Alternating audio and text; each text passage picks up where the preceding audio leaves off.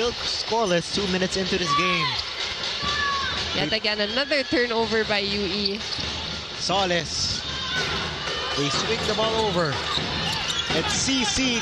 Clarin knocks down the 3. UE had 33 turnovers, and to commit that much errors against one of the best champion teams in the women's game, that's tough. Take a look at that setup for CC, taking it hard to the basket. Clarin aggressive. And 1 for Clarin. No, I think she's showing also all of her moves in this game. Betano does provide a different dynamic for NU. In the meantime, Clarin gets the steal and easiest layup for CZ. Still not a smile from CC. Look at the steal and the left-handed layup. Easy layup for CC.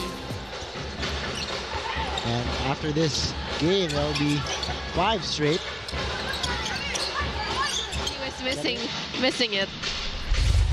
And NU's dominant win is highlighted by this huge performance by Camille Clarin, who had 16 points. Camille Clarin, very efficient. She captained CC, leading the pack to get this win against UE. So 10 or 11 of her points was actually from the first quarter.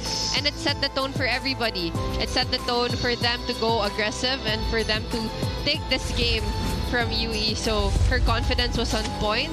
And I hope we see a smiling CC in a few seconds. Okay, we see the typical CC.